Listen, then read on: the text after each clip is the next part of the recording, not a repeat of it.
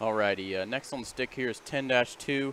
10s would be a handyman, Top Gun, get it right.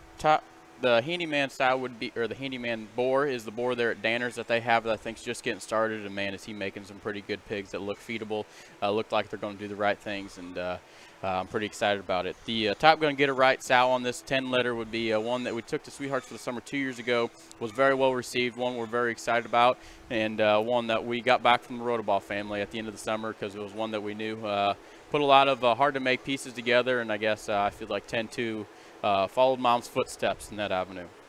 Yeah, Show Pony here on the stick, I think really reads right in terms of his proportion and balance. His quality as skeleton and his added dimension up high, I think his proportions and balance, I think, reads right towards the end of the summer. I think he's going to be a really neat one to feed and watch grow and develop, but one I really think is going to be a high quality kind of standout kind of a barrel once you get him in the big ring.